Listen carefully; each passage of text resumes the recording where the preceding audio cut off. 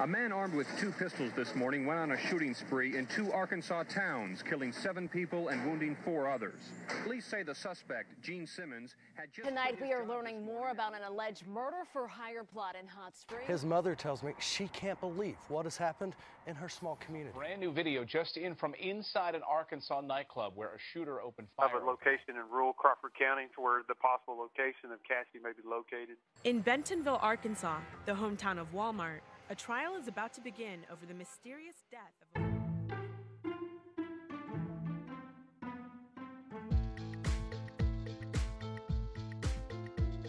I'm your host, Nicki T, and you're listening to Strictly Homicide, an Arkansas true crime podcast that discusses lesser-known cases out of the natural state. Thanks for listening to another episode of Strictly Homicide Podcast. I want to say thank you to all our patrons and everyone who rated and reviewed the show. If you enjoy the show, don't forget to subscribe on iTunes, Podbean, Spotify, or any other major podcast app. Make sure to stay tuned at the end of the episode to hear a few promos from some of my favorite podcasts.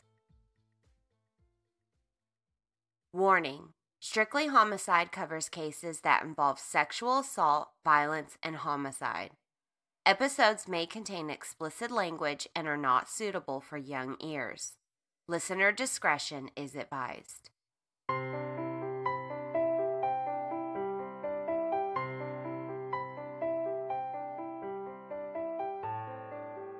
I'd like to start episode 12 by thanking our newest patrons, Kara J. and Greg S. Thank you so much for your support. Arkansas Native left us a 5-star review on iTunes, and I want to say thank you for that. Episode 12 takes place in Little Rock, Arkansas, so today's interesting facts will be about Little Rock. The oldest standing state capitol building west of the Mississippi was built in Little Rock between 1833 and 1842.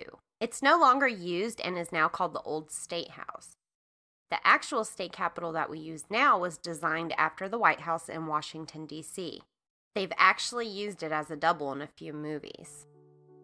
Up until 2015, every day at 11 a.m., a daily duck march would begin at the Peabody Hotel. A group of ducks would march into the fountain in the hotel lobby, and then at 5 p.m., they would march right back up to their ducky penthouse on the roof. Sadly, in 2015, the Marriott bought the Peabody and the daily march ended. When the Little Rock Zoo opened originally in 1926, it only had 2 animals, a circus-trained bear and an abandoned timber wolf. Globetrotter Hubert Geese Osby attended Philander Smith College in Little Rock. Later, his wife wrote the Globetrotters and told them about his unique play and how he averaged 30 points per game. This led to a tryout, which eventually got him on the team. In 1954, segregation in schools was ruled unconstitutional, and a group of black students made history when they were escorted into Little Rock Central High School by the Arkansas National Guard per President Eisenhower's orders. There is now statues of the 9 students outside of the state capitol. You may have heard of these 9 students, known as the Little Rock 9. The Arkansas School for the Deaf is located in Little Rock. The school's mascot is the leopard, and in 2016, the band, Def Leppard, met with the school and posed in a picture with students holding their scoreboard, which read, Def Leopards. In 1990, the world's largest soda float was created, including 1,200 pounds of Coleman's skim milk and 936 gallons of Coke. Stevie Wonder's song, I Was Made to Love Her, opens with, I was born in Little Rock, but he wasn't. In 2001, Wyckoff Coffee House and Candy Company was selling 2,000 bottles a day of love potion named Niagara. It was water mixed with what they call love herbs and caffeine. It's said to jumpstart the female libido. Pfizer, the maker of Viagra, threw a fit over the similarity in the name. The U.S. distributor and owner of the coffee house, Larry Williams, said it was created in Sweden in 1993, before Viagra. They finally agreed to change the name to Nexite. Well, now that you know a little more about our capital city, Little Rock, let's get to today's case. This episode will discuss domestic abuse. This is a trigger for you. I would skip this episode.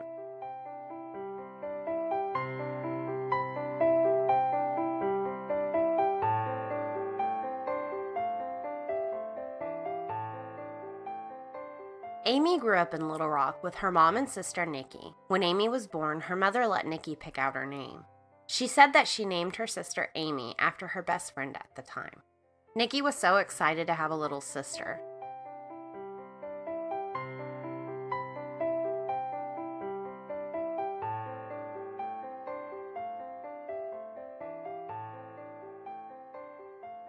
Amy was the rebellious one. When you asked Nicki to describe her younger sister, she would say that she's careless, hard-headed, stubborn, and was a free spirit.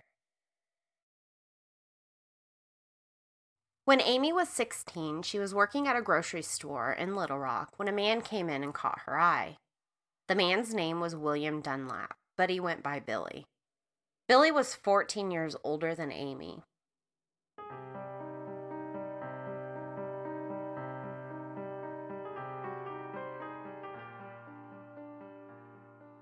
Amy lied to her mom about Billy. She would have him drop her off a block away and walk home and say she was with a friend. Billy had a dark side to him. He was against government laws and didn't want to vote or pay taxes. He would rant about making a militia and living in the mountains in Las Vegas. Many would describe it as a scary side of Billy, not just dark. Billy made sure that Amy knew how to take care of herself, teaching her how to shoot a gun, how to hunt, and how to fish.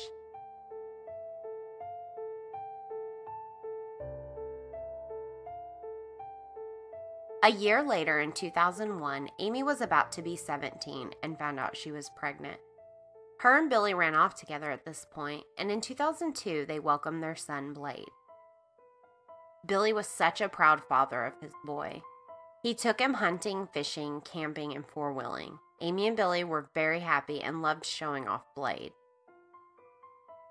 As Blade grew older, Amy decided that she wanted to do something for herself to be more independent. So she applied to nursing school and was accepted. She would be more independent and be able to bring in a good income to the family. Nursing school took a lot of Amy's time, and Billy started to not like that.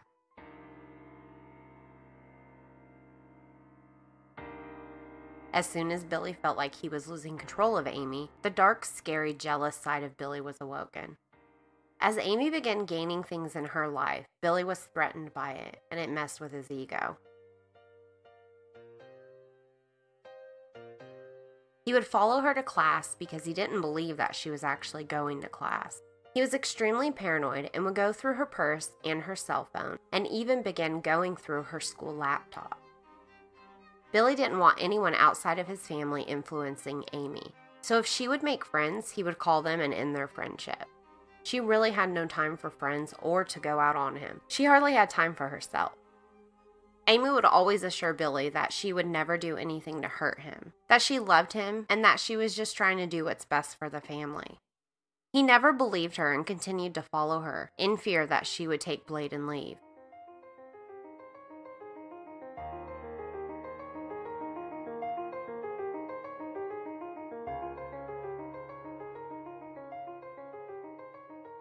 The abuse Amy went through was devastating. He first began controlling her and isolating her, then moved on to emotional abuse. She didn't want to break her family up, though. In traditional Arkansas families, you work through anything. And this usually includes adultery, emotional, and physical abuse. Many women in Southern relationships value family and the idea of a relationship over their own safety. Eventually, Billy made Amy quit school. Everything that she built up, everything that made her proud of herself was being taken away from her.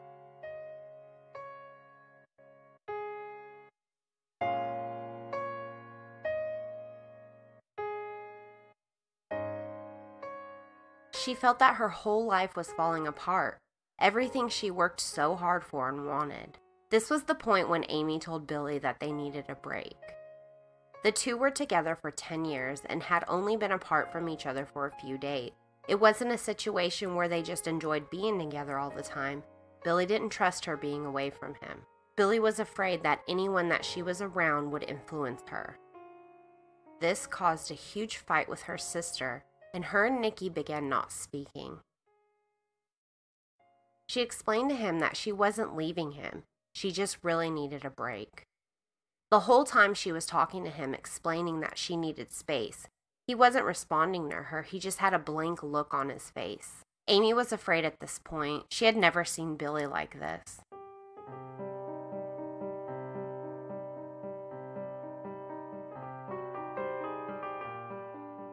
This was the point when he lost it. He began kicking Amy with his steel-toed boots, and all that she could do was scream and yell and tell him that she wouldn't tell anyone what happened, telling him what he wanted to hear, trying to stop the abuse. Amy felt like the beating went on forever. He would get so exhausted that he would stop for a short time just to rest on the couch. She described it like he was running a marathon. He didn't speak a word to her, and she described his eyes as if there was no life left in him. He kicked her in the stomach so many times that she couldn't breathe. She was in complete shock that someone she loved for so long would do this to her.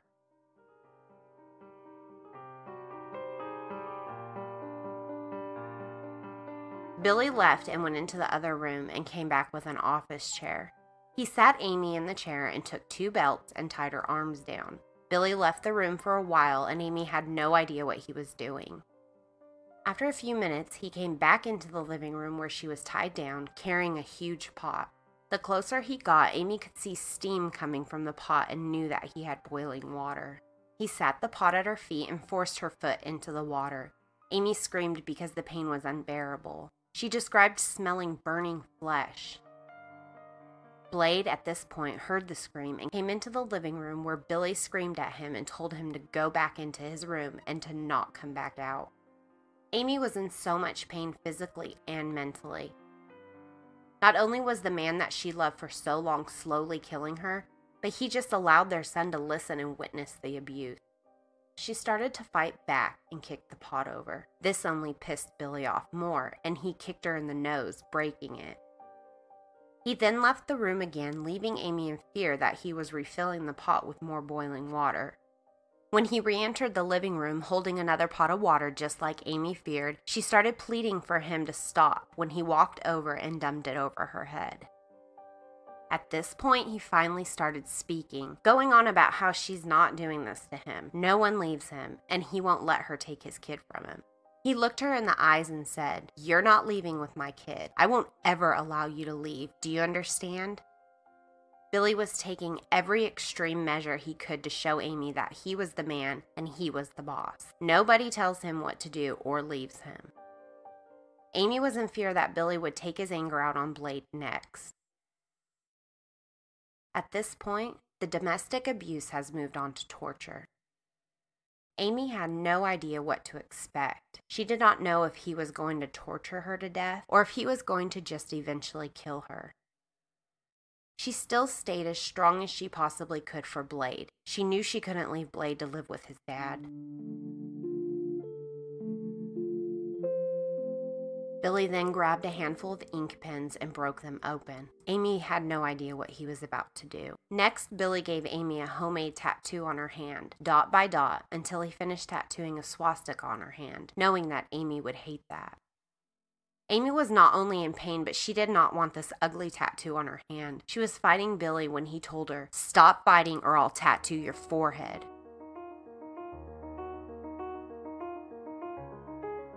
She then thought to herself, at this point, he's crazy. He'll actually do it. She was sure that the man she thought she knew and loved for over 10 years was completely insane.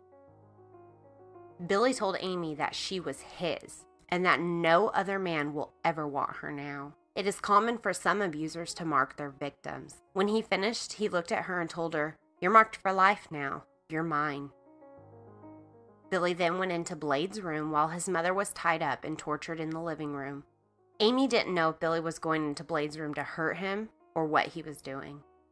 Billy told Blade to go into the bedroom, which means he had to walk through the living room and see his mother tied up, burned, and tortured. Amy says that she will never forget the look that Blade had on his face as he walked through and looked at his mother. To this day, it still breaks her heart. Billy was so afraid that everyone was against him and that they would talk Amy into leaving for good. The attack on Amy was deliberate and calculated. He felt like he was losing control of his wife and needed to regain it.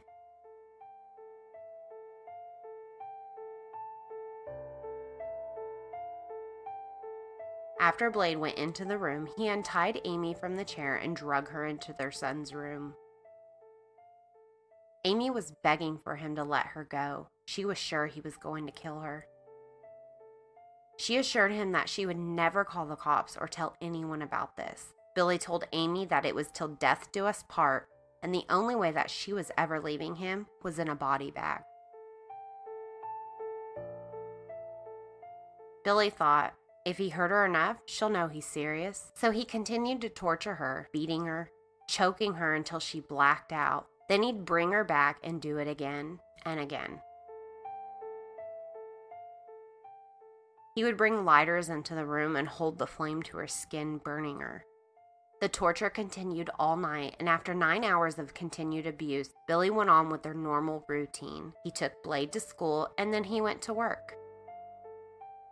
While home alone, she attempted to loosen the ropes to break free. She was so weak from not eating or drinking and being tortured all night. She had no strength left to even loosen these ropes.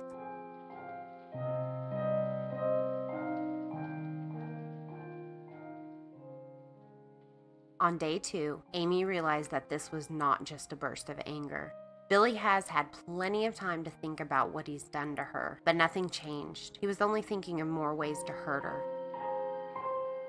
At this point, he drug her into the shower and allowed her to clean off a little. She said she had dried blood in her hair and all over her body. The sores began scabbing over. Her eye socket was black and she couldn't open her eye. Her whole abdomen was black and blue. Billy told her, "I've hurt you this bad. Why don't I just kill you?"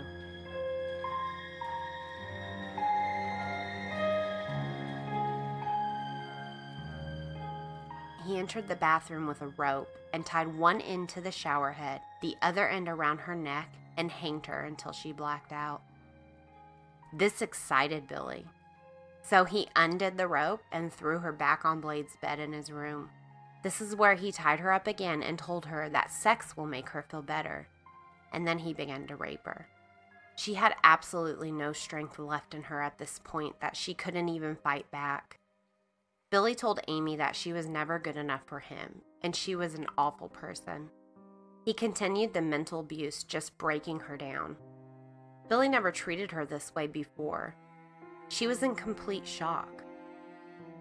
Billy continued to come up with ways to torture her, and in his eyes, this degraded her. He would drag her into the garage and make her sleep in there on the concrete floor, coming in often to beat her. She tried to do everything to break free. She attempted to open the garage, but Billy even rigged this so no one could open it from the inside.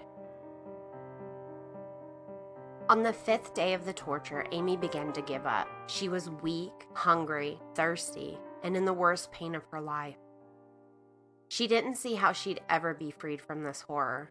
She was giving into the idea that this was it. All of a sudden, she hears the doorbell ring and thinks, it's either I'll be saved or he'll kill me. So she began screaming. She screamed, "Help me, I'm being tortured," as loud as she could. She hears another man's voice speaking to Billy, but then she doesn't hear them anymore. Billy stepped outside and shut the door to speak with the man. After Amy tried to get this visitor's attention, Billy knew that he had to punish her. He took her into the room where Blade was sleeping, held a shotgun to his head, and said, "If you try anything else, I'll kill him, and then I'll kill you." It was clear to Amy that Billy thought this whole situation out. No matter what, he was taking complete control over her. On day 6, Billy tells her that if she agrees to leave Blade with him and take off, he'll let her go. She agreed with him. She didn't plan on it, but she wanted to be saved. He then unties her and starts putting aloe vera all over her body and wrapping her wounds. Billy called her work and told them that she was moving out of state. He sold her car and signed her name on the bill of sale. He smashed her laptop and all their cell phones, cut the phone lines in the home, and burned every single item of hers that was in the house. On day 7, when he still didn't let her go, she realized that he was going to kill her and make it look like she left. She realized that no one was going to come look for her because her and her sister hadn't spoken in 6 months. Billy made sure that she didn't have any friends, and he already called her work. She noticed that he was slacking a little, though, when he tied her up. So when Blade and Billy left for the day, she would work on loosening up her restraint. She told herself that this is it. I either break free or this is how my life ends. Amy knew she had to break free for Blade. He was her strength and anchor, her reason to better herself. She finally wiggled her hands free and attempted to stand up, but due to how weak she was, she fell right over.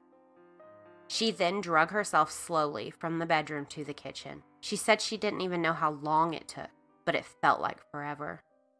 She made it into the kitchen and saw a broom and mop and drug herself over to those items.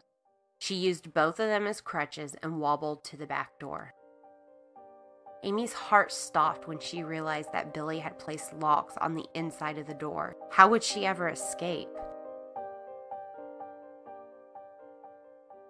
She was in so much fear that he would arrive home and find her trying to escape, but she got this far. She wasn't giving up. She then began banging on a window until the glass broke and gave her a way to break free. She exited the home and struggled to get across the backyard and side yard into the street. She said cars would drive by and stare, but no one stopped to help her.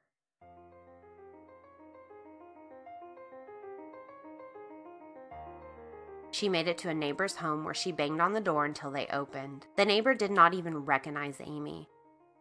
They called the authorities and told them a woman arrived at their home beaten with skin burned off her body. The police arrived and Amy told them that they needed to immediately go get Blade from school. She was so afraid that he would come home and find out and then go kidnap Blade. One of the policemen went straight to the school and picked him up. Not long after, Billy arrived home and he denied everything. He told the police that Amy did this to herself, that they were self-inflicted wounds. Amy suffered from broken ribs, a collapsed lung, a broken eye socket, third-degree burns all over her body, bruises, and abrasions. There isn't anyone who would self-inflict those kind of injuries on themselves. William Dunlap, Billy, was arrested for kidnapping, domestic battery in the first degree, terroristic threatening, and aggravated assault. A no-contact order was immediately issued and his bail was set to $200,000. He did make bail, but under the conditions that he has no indirect or direct communication with Amy or Blade. This no-contact order was explicitly explained to Billy due to the fact that he threatened to kill Amy and Blade if she ever went to the police.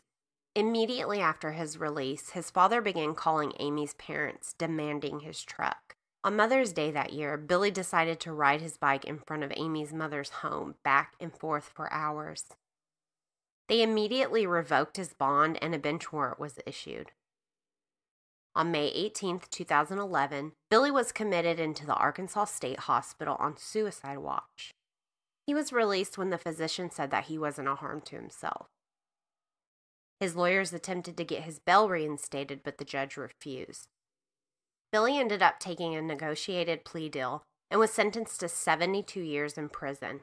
His lawyers motioned to get his sentence reduced because 72 years is basically life. I don't think many people will disagree with me that this man should remain in prison for the rest of his life.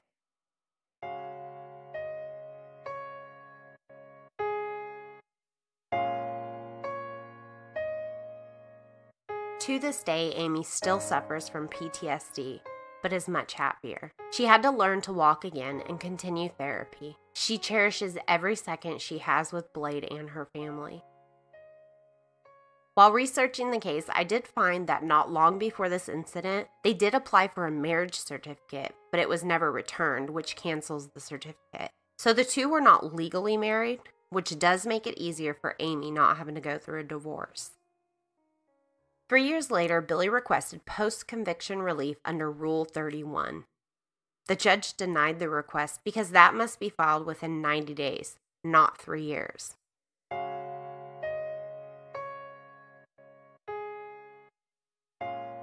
Amy did remarry and is so in love with life.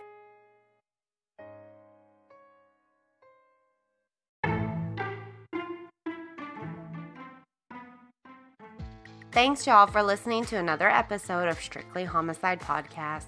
Please stay tuned to listen to promos from some killer podcasts. No pun intended, seriously. Moms and Murder, Trace Evidence, and a promo you don't want to miss from Suspect Conviction.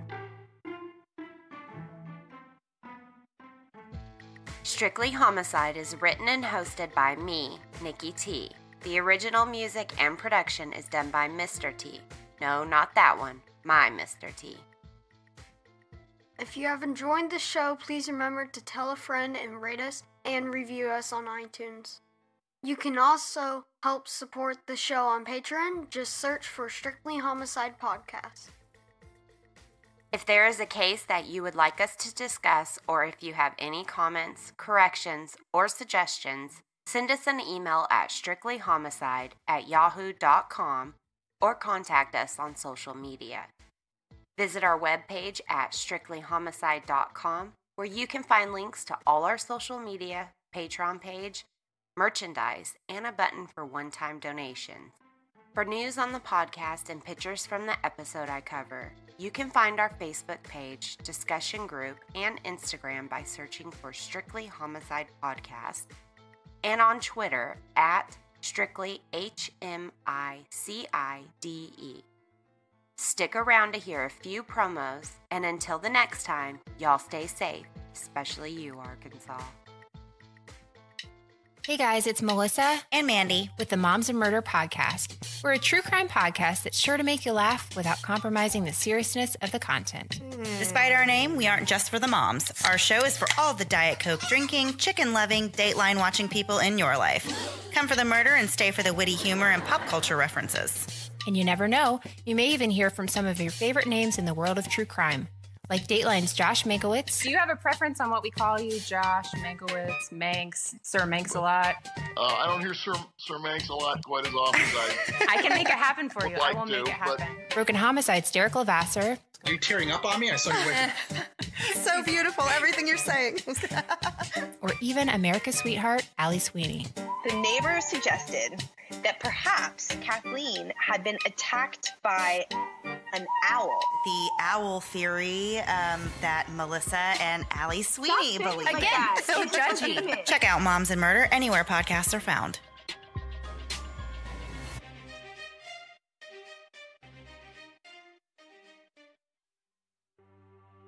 Hey podcast listener, this is Steven, the host of Trace Evidence, a weekly true crime podcast focused on unsolved murders and missing persons.